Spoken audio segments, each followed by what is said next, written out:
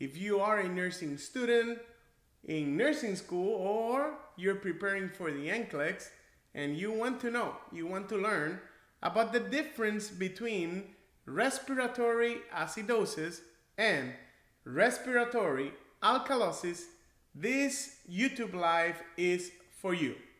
It is my intention to share with you some concepts, to talk to you about causes, nursing interventions, and of course, we will have the opportunity to practice NCLEX style questions. So welcome everyone. If you're new here, go ahead and comment on the comment section where you are joining from, and welcome everybody around the world. I hope that you can hear me well and you can see the presentation. So let's begin. Respiratory acidosis versus respiratory alkalosis.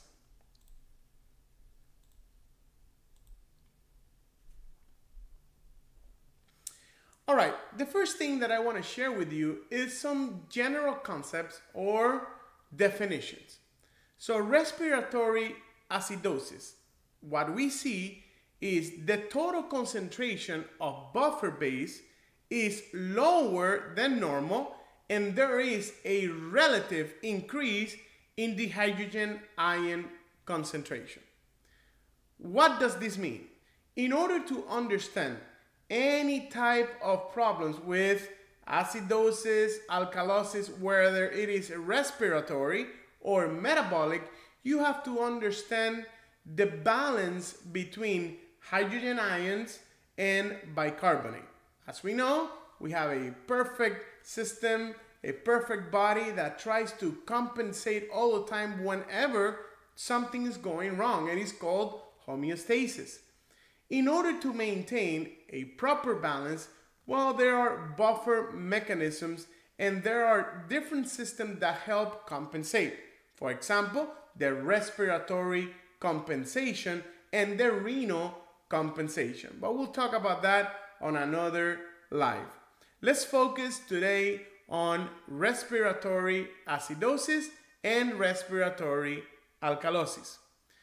What are the causes for respiratory acidosis? What can happen in the body to cause the problem of respiratory acidosis? If you see, the first name is respiratory. So it means that there is something going on with the respiratory system. And basically, it is primarily caused by defects in the functions of the lungs or changes in the normal respiratory patterns. So if there is a structural problem with the lungs or the respiratory pattern changes, we can see a respiratory acidosis problem. Other conditions that can cause respiratory acidosis are obstruction of the airway, leading to hypoventilation or depressed respiratory system. Ahora, now, what are some known causes of respiratory acidosis? We see asthma, atelectasis, brain trauma, chest trauma, bronchiectasis, bronchitis, central nervous system depressants, hypoventilation, pneumonia, pulmonary edema, and pulmonary emboli. But what I want you to think, what I usually see nursing students do, they try to memorize everything.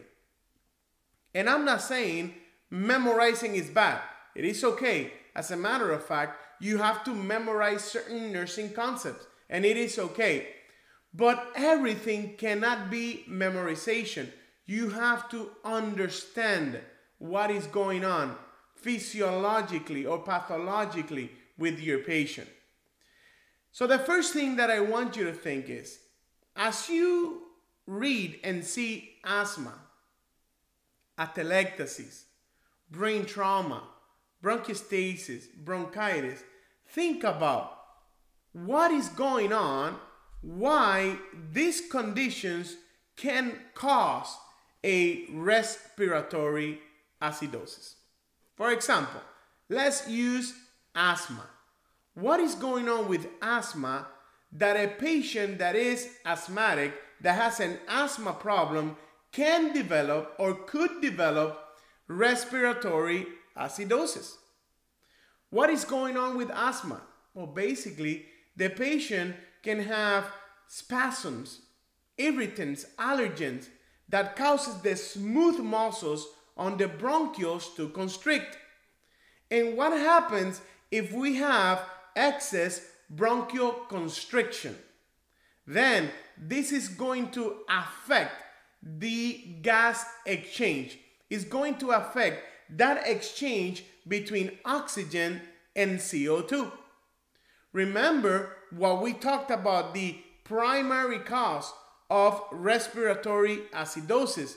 There is a malfunction. Something is going on with either the lungs or the respiratory patterns. So in this scenario, in the asthma scenario, we have something going on, an irritant that is affecting the bronchioles, and we see that bronchial constriction. Now, what is going on in atelectasis? Why a patient with atelectasis can have or develop respiratory acidosis? Well, we know that in atelectasis, there is an excessive mucus collection that makes those alveolar sacs collapse. And if those alveolar sacs collapse, we have the same problem again. We have an ineffective gas exchange. Now, brain trauma. How come? Why can a brain trauma cause or lead the patient to develop a respiratory acidosis? Well, in brain trauma, because of the brain trauma, there could be or there could develop an excessive pressure on the respiratory center or the medulla oblongata. And so on. You need to identify the whys of nursing rather than only doing this. Oh, okay, asthma, atelectasis, brain trauma, chest trauma, bronchiostasis can cause respiratory acidosis. That is not enough. You have to ask why. What is going on in the body that these conditions can lead the patient or can take the patient to a respiratory acidosis? Now, on the NCLEX, you could see a question that they give you the diagnosis. They can give you a question that states a patient arrives to the ER or is being treated in the ER, and the patient is being diagnosed or has been diagnosed with respiratory acidosis.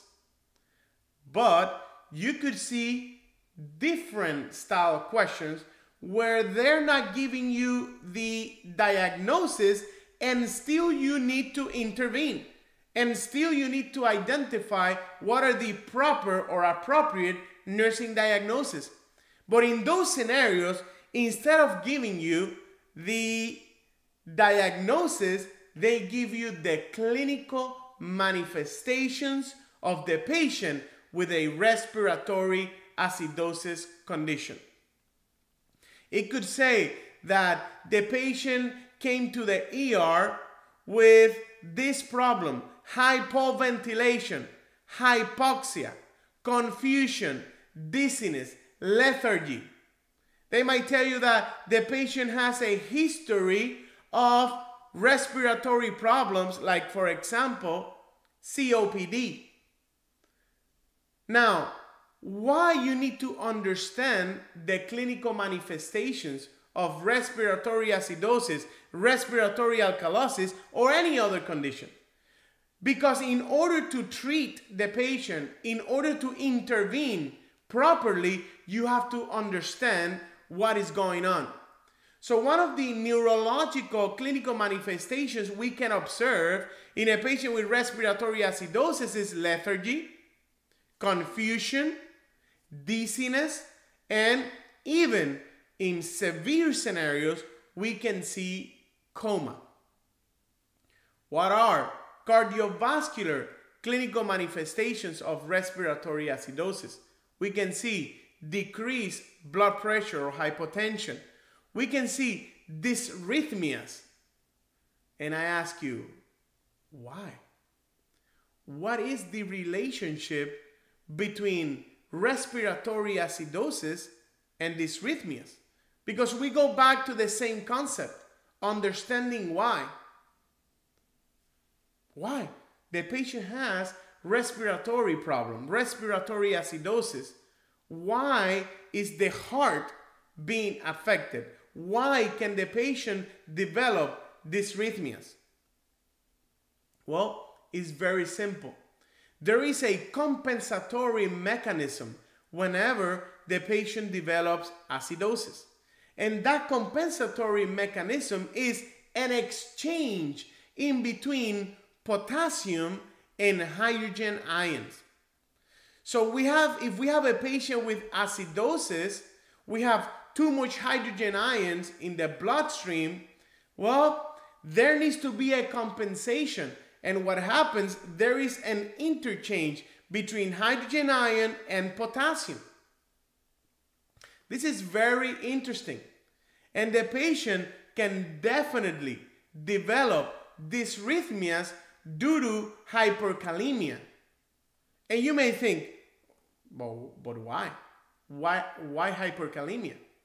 Well, think about this. The exchange is in between hydrogen ions and potassium. So if we have a condition known as acidosis, what we know is that we have an increased concentration in hydrogen ions in the bloodstream. So if we need to compensate, then hydrogen ions need to go inside the cell, and then potassium exits the cell and goes inside the bloodstream. And what happens if we have too much potassium coming into the bloodstream? Then we have an increased concentration of potassium in blood, and that is called hyperkalemia.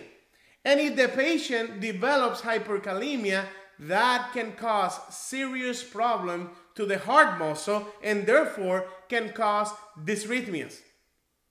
But now you start to understand the whys of nursing, rather than once again just saying, oh yeah, respiratory acidosis, dysrhythmias.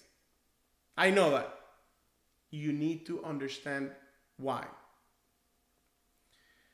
On the neuromuscular side of the clinical manifestation, we can see seizures. And on the respiratory side, we can see hypoventilation and hypoxia. Anytime we have a problem, a respiratory problem, we could see that the patient can develop some type of pattern, of respiratory pattern, in order to compensate. It is a quick mechanism that the body does automatically to try to compensate. So we can see hypoventilation and hypoxia or hypoxemia. Now we know some of the clinical manifestations, but what are we going to do? What are the nursing interventions if a patient has developed respiratory acidosis? What are we going to do? Well, one of the important nursing interventions is to assess for signs of respiratory distress. We have to identify what is the oxygen saturation. We have to do an arterial blood gas and confirm how are the other parameters, and be very careful. If the respiratory acidosis is too severe, then the patient could even need endotracheal intubation or mechanical ventilation. So we have to assess for respiratory distress. We have to administer oxygen as needed. Be careful with oxygen and patients with COPD. We could do a change in position, change the position to high Fowler's position. Teach the patient to cough and deep breathe. Hydration to help thin secretions. Avoid administering tranquilizers, sedative, or opioids. Why? Well, we talked about depressing the respiratory system. So any medications that causes depression of the central nervous system, depression of the respiratory system, we have to avoid them. Administer respiratory treatments as needed, and of course, if we know that the patient can develop hyperkalemia, then monitoring the patient with an electrocardiogram or continuous cardiac monitor will be extremely beneficial. Completing an arterial blood gas and serum electrolytes, especially potassium, it is very important. Now, these are general nursing interventions that you could perform in a patient with respiratory acidosis. But remember, as the NCLEX gets more difficult with the NCLEX style questions that are above the passing standard, you could see scenarios that say, which of these 4 nursing interventions is the priority? And they could include some of these answers that you're seeing here. And then you're facing a scenario where you're saying, but this is difficult because answer A, B, C, and D makes sense. I can do all of that in a patient with respiratory acidosis, but then you need to identify what is the priority nursing action. In order to prioritize, then we have to switch gears. You have to use a prioritization strategy. And if you don't know about prioritization strategy, I encourage each one of you, if you haven't done so, find our 7-day training where I talk about prioritization strategies and critical thinking. That is key to passing the NCLEX. What are medications that we can administer in patients with respiratory acidosis? Well, we have bronchodilators. If the patient has bronchospasms, then we can give bronchodilators to help those bronchioles expand, and it's going to help with the exchange between oxygen and CO2. We saw that that could be one of the causes. Antibiotics to treat infections in the respiratory tract. We could give medications, respiratory agents to decrease the viscosity of pulmonary secretions, such as acetylcysteine or mucomyst.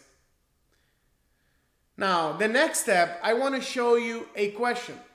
This question, it is not too difficult, but you need to identify first the ABG. You have to interpret the ABG. And if you miss our last YouTube live where I taught the tic-tac-toe strategy and showed you how to interpret an EKG, an ABG, I showed you that strategy to help you identify and interpret an arterial blood gas the correct way. It is an excellent technique to use.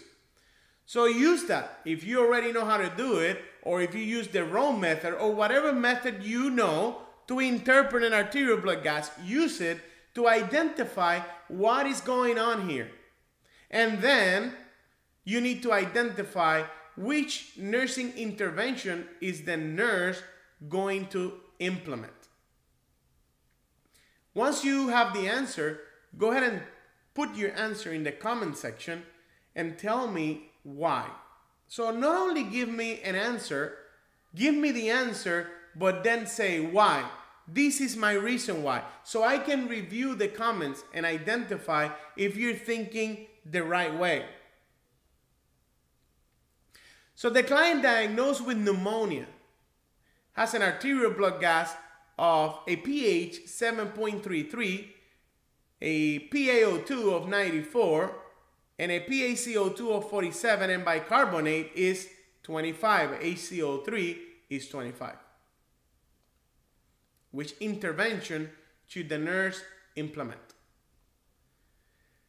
The fact that they're telling you that the patient was diagnosed with pneumonia, it is a hint to let you know that we probably have a respiratory condition in this ABG interpretation.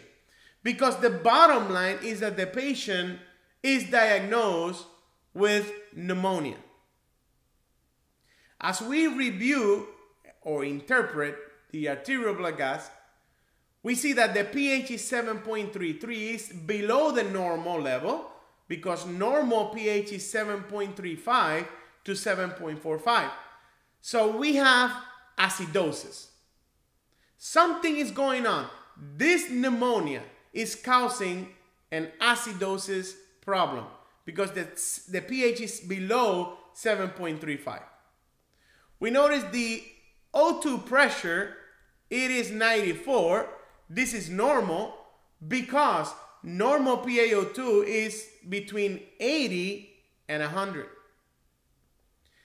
The PaCO2, or the pressure of CO2, is 47.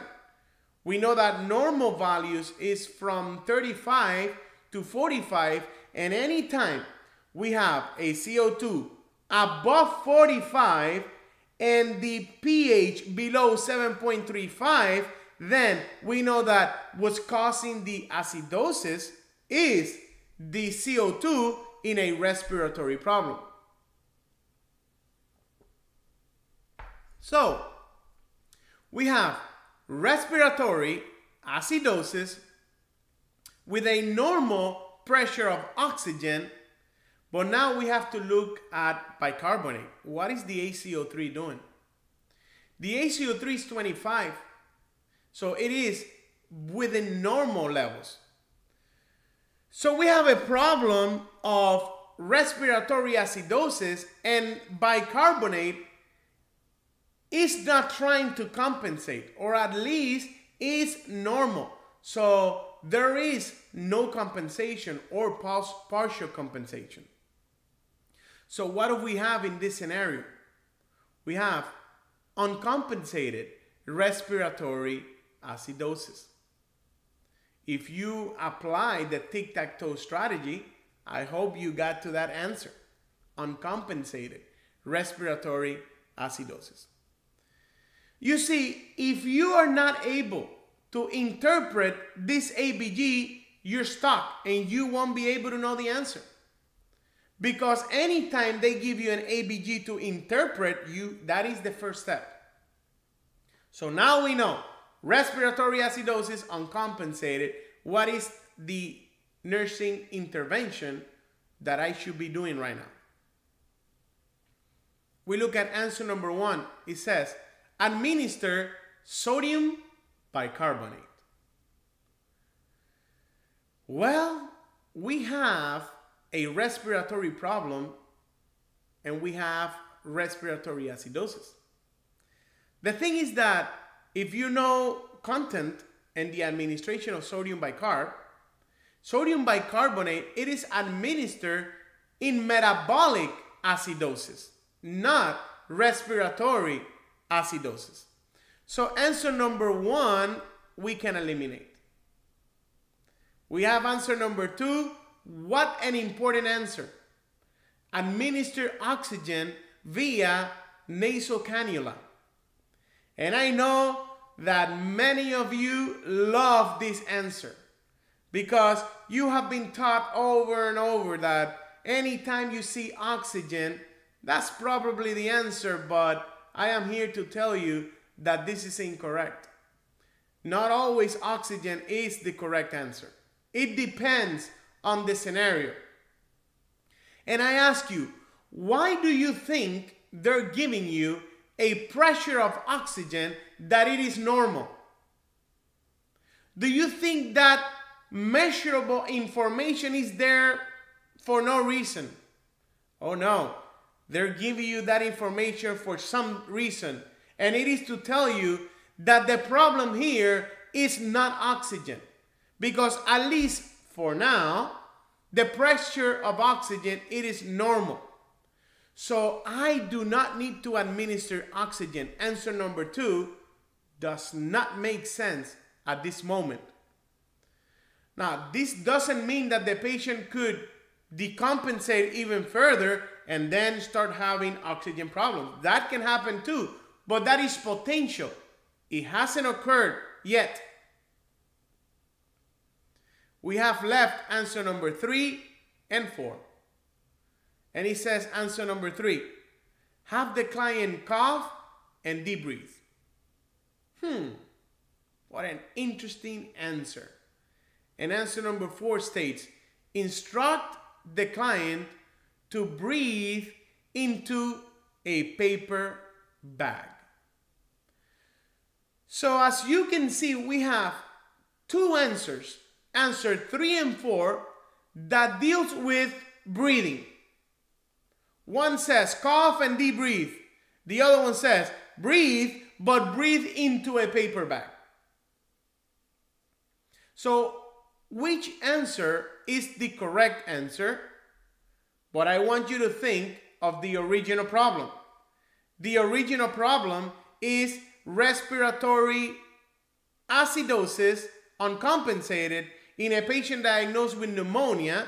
So you have to think that we have an increased amount of hydrogen ions, CO2, in the bloodstream. So I ask you, if I tell the patient, get a paper bag, put it around your mouth, and breathe into the paper bag, what is going on with the CO2 that the patient is exhaling? What is going on with that CO2? It's remaining in the paper bag, so the patient, anytime he's going to take a deep breath or inhale, CO2 is coming back in. What happens if the patient already has increased CO2 in the bloodstream? And now we are doing this intervention where the patient is going to continue inhaling CO2. This is going to cause a further problem.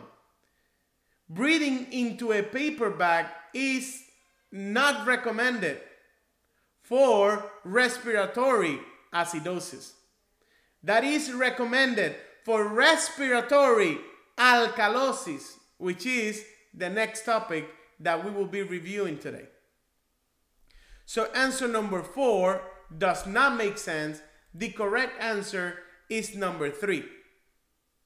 And you may say, Professor, but I could think of many other nursing interventions that I could do that will help this patient. Why 3? Simple. If you use the process of elimination, answer number 1, 2, and 4 does not make sense.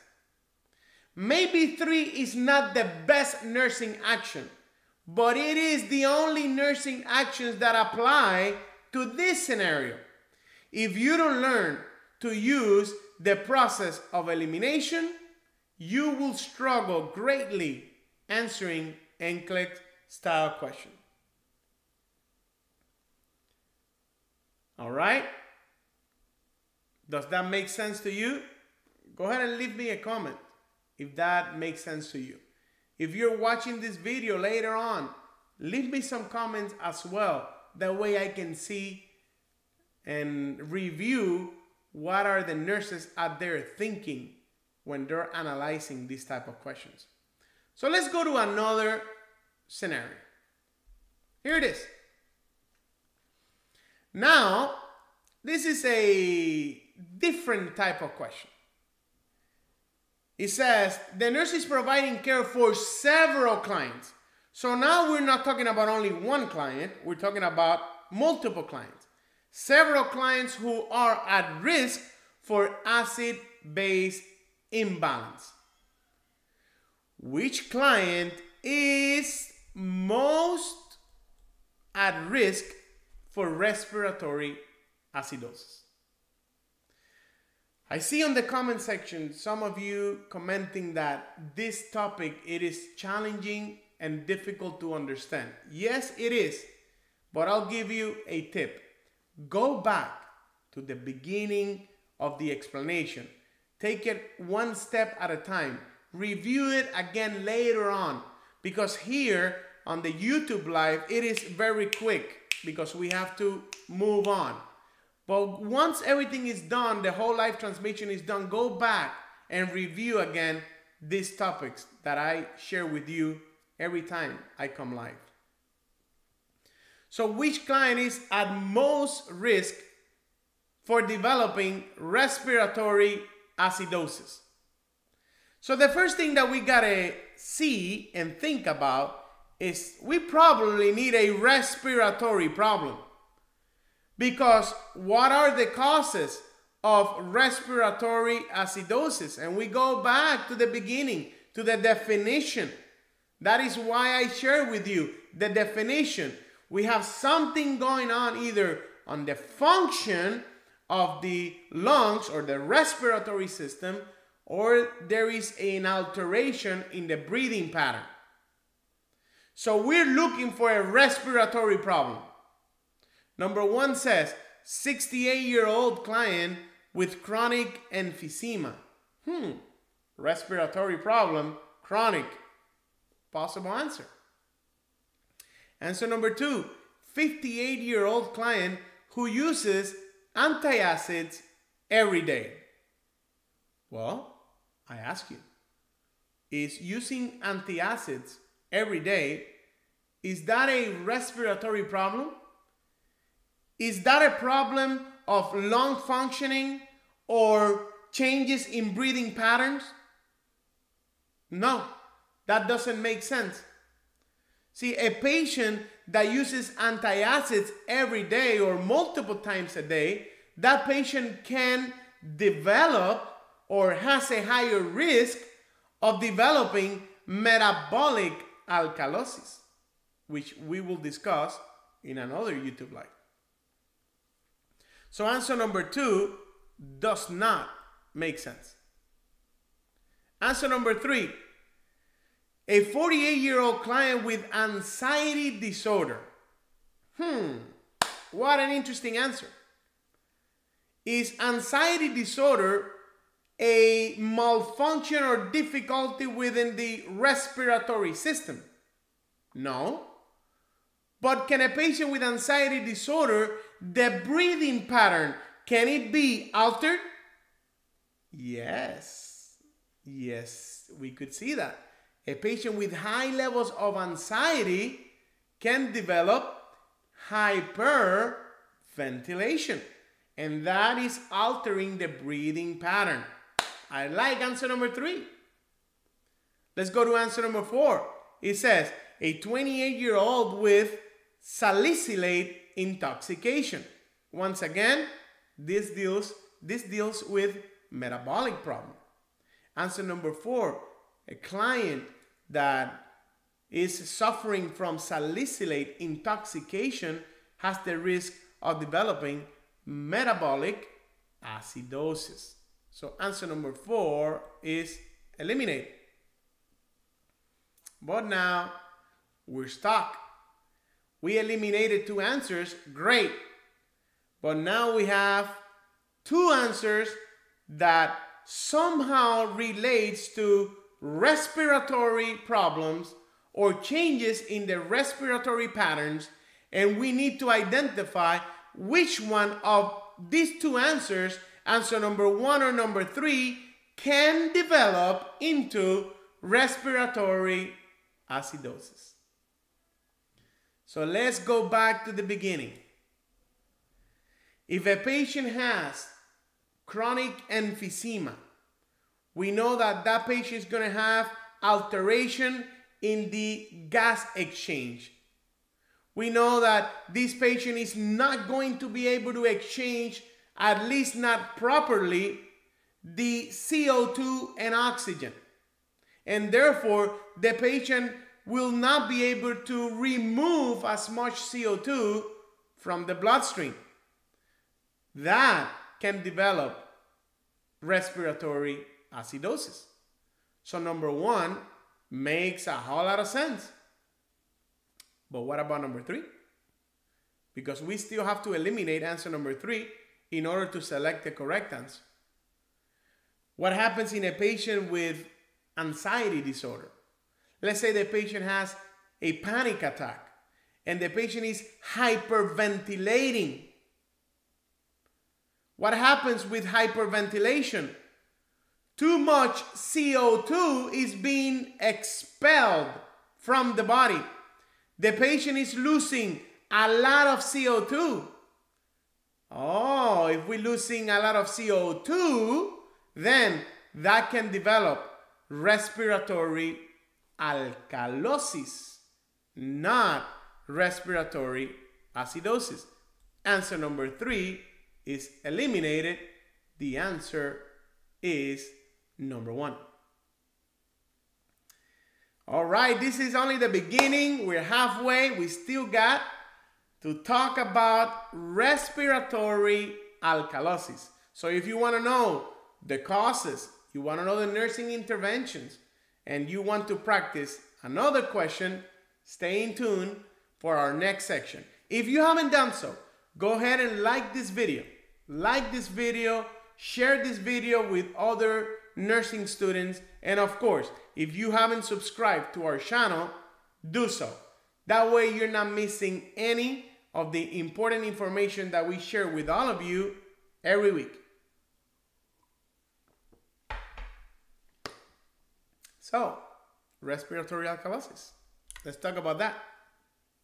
By definition, a description of respiratory alkalosis, a deficit of carbonic acid and a decrease in the hydrogen ion concentration that results from an accumulation of bases. Professor, what does that mean?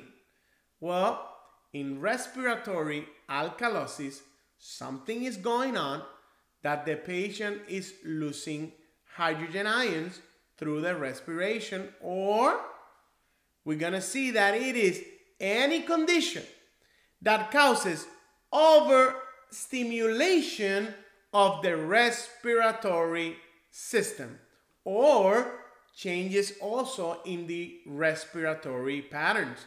And we talked about a patient with high levels of anxiety, right? Remember that? A patient with severe anxiety, we could see hyperventilation, and therefore the patient loses CO2. Well, now you're starting to get the hang of this. So what are some known causes? Fever, hyperventilation, hypoxia, overventilation by a mechanical ventilator, pain, and of course, severe anxiety and hysteria. But remember what I told you at the beginning of the live? You have to try to understand some whys. Fever? What's the relationship between fever and respiratory alkalosis? That doesn't sound like a respiratory problem. The problem is that fever causes an increase in metabolism and therefore results in overstimulation of the respiratory system. That is very interesting. Hyperventilation, I think that is very clear, and also overventilation by a mechanical ventilator, that makes sense. Either the patient is breathing too fast, exhaling too fast, or the patient is on a ventilator that the rate assigned or put on the ventilator is going too fast. Now, pain. How come? Why pain can cause a respiratory alkalosis problem? Pretty much for the same reason, overstimulation of the respiratory center, and that can lead to respiratory alkalosis. And we know about anxiety and hysteria. We know about patient having high level of anxiety, why that patient can develop respiratory alkalosis. Now, what are the clinical manifestations? Neurological, cardiovascular, neuromuscular, and respiratory. This is very interesting. So neurological wise, the patient could be lightheaded, confused, dizziness, headache, not too much difference than what we saw in respiratory acidosis. In cardiovascular, we can also see hypotension, tachycardia, and dysrhythmias. Now, why the dysrhythmias now? If we talked about dysrhythmia in respiratory acidosis because of hyperkalemia, the reason is in hypokalemia, the patient can also develop dysrhythmias because of the same interchange between potassium and hydrogen ions. Neuromuscular-wise, tetany, numbness, tingling of extremities, and hyperreflexia and seizures. And we have, respiratory-wise, we can see decreased respiratory rate and death. And you may think, wait, 1 second.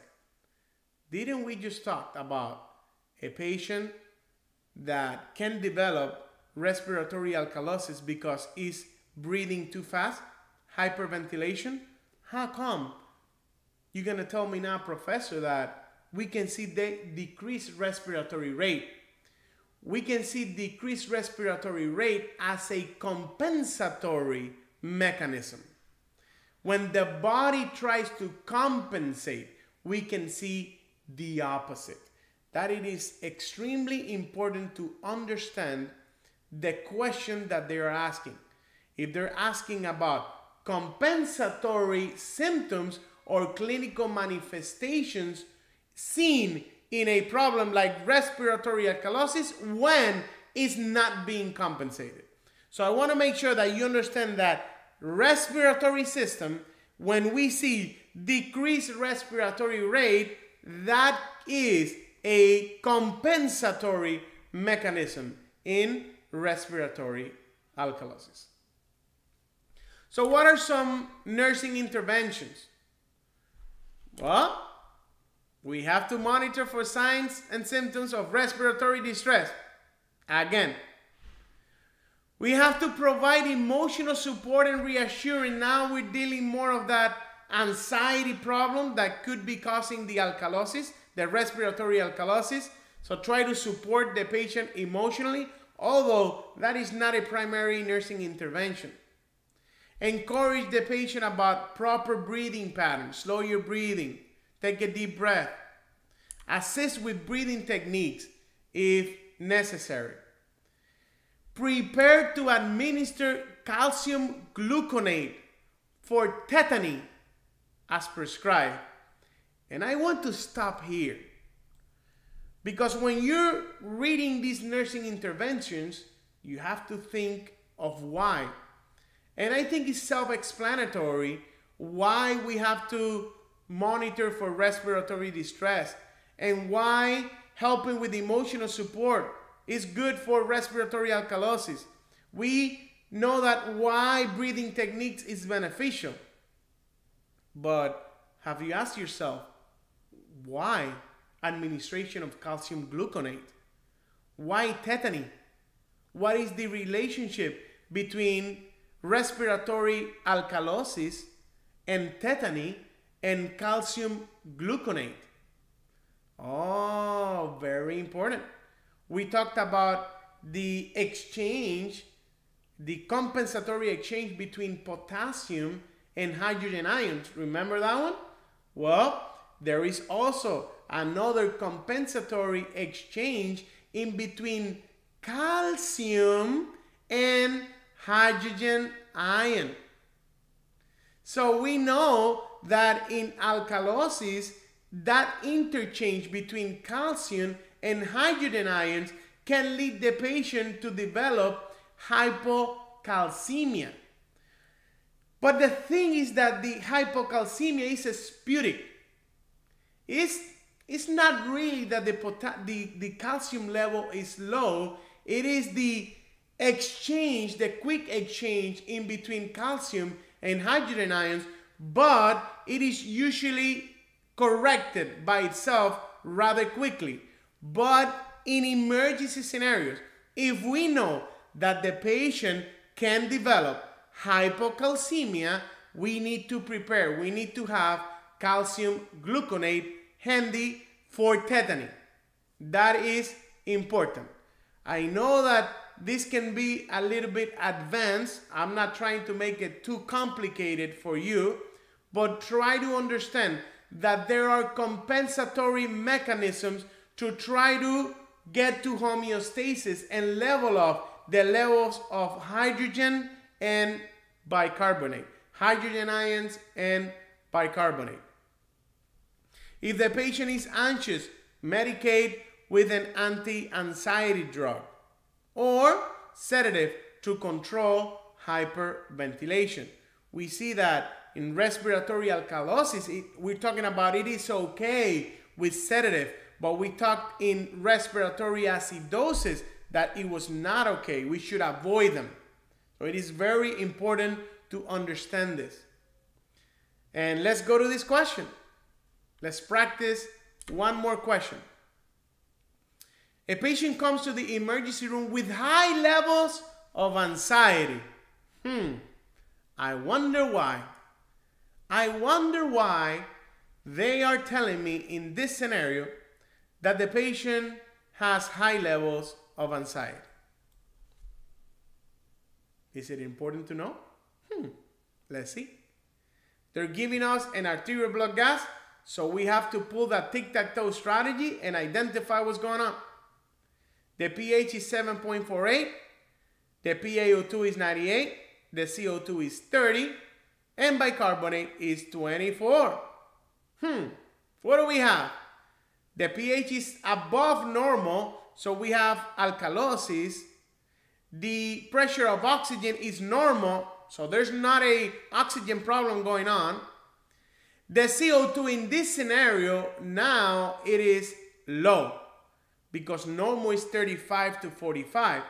So whenever the CO2 is low, alkalosis, and the pH is high, alkalosis, then we have respiratory alkalosis. And as you can see, bicarbonate is doing nothing, is in normal range.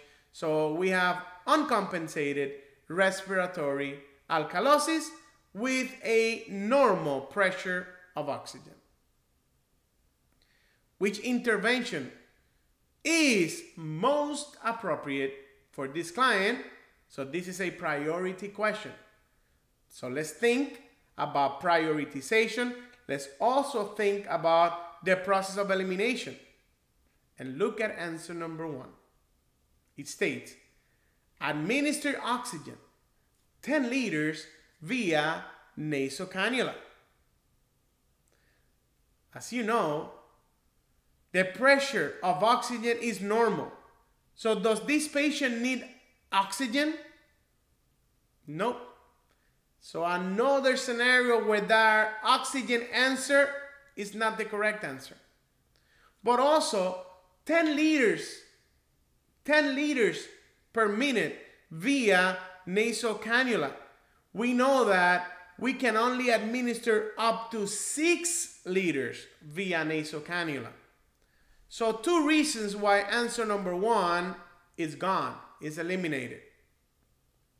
Number 2 says, administer an anti-anxiety medication. Does that make sense? Well, it states that the patient has high levels of anxiety. So can the patient benefit from an anti-anxiety medication? Is that helpful in this scenario? Yes, I like it. Answer number 3, administer 1 amp of sodium bicarbonate intravenous push. That's what IVP means, intravenous push. Well, first of all, does it make sense? Didn't we talk about sodium bicarbonate being the drug of choice for metabolic acidosis? But also, think about this. Isn't the patient on respiratory alkalosis? So if I give sodium bicarbonate, isn't that going to cause further problem? So answer number 3 does not make any sense. Answer number 4, administer 30 ml of antacid. Is 30 ml of antacid going to help with anxiety levels? Is that medication going to help with anxiety levels? No. Antacid is not going to help with respiratory alkalosis. So answer number 4 is eliminated. The correct answer is number 2. I hope that you found this training beneficial. Go ahead and like this video. Share it with everyone so everyone can know these critical thinking strategies, this process of elimination. And I wish you all the best. Pass the NCLEX on your next attempt. God bless you all. Bye-bye. See you on the next NCLEX Crusade International live next week. Bye-bye. Blessings.